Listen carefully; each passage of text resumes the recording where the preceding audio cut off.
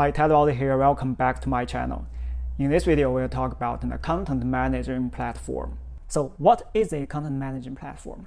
It is a tool you use to create and manage your website. In the early days, people use tools like Dreamweaver to build their website from scratch.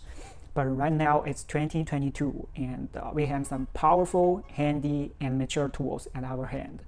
The four most commonly used tools are WordPress, Squarespace, Wix, and Shopify. After I did a lot of research and a lot of trying for myself, here is the readout of the pros and cons of these four websites. First, WordPress. It's created in 2003 and it's an open source platform.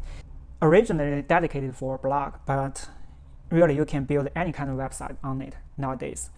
There are around 35% of the websites on the whole world is powered by WordPress. And it comes with only the basic function. If you need to build a great website, you need plugins to really make it work well. You can build a ginormous website on it.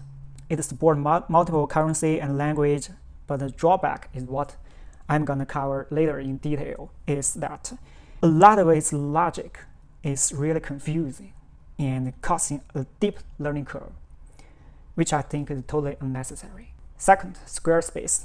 Squarespace is created in 2003, which is the same as WordPress, and it's good for blog and e-commerce sites. It's owned by Squarespace. A lot of creators are promoting it right now. I can see a lot of ads on YouTube like that. It has all the common tools you need built in, so it's easy to use, no hidden price. But the downside is also pretty obvious. First, you can't really build a big website on it. Second, it has a 1,000 page limit.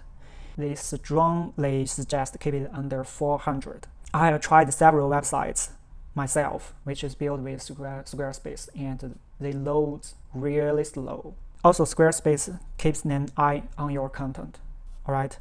Which I'm sure it's not as strict as the Chinese government does on the mainland China websites, but still it does it. Third, Wix.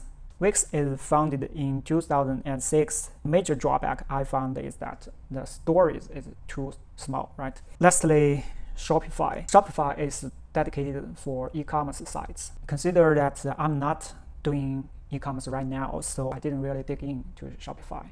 So here comes the problem again. With all the metrics you can see on these website platforms, what is the major metrics that you should consider when make your choice? Again, let your purpose be your compass, all right? So for me, my purpose is to build this website as my online home, and I need it to grow for a long time. So there are four metrics that I use. First, I need full autonomy on my website. So no surveillance, no keeping an eye on it, all right? Second, I can grow my site to a big one later.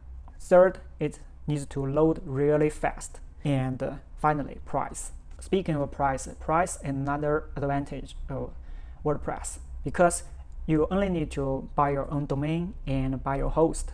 Then WordPress is free, it's open source. So unless you are downloading some paid plugins or themes, you don't need to worry about money anymore. Here are the detailed price plans that you can choose from these platforms.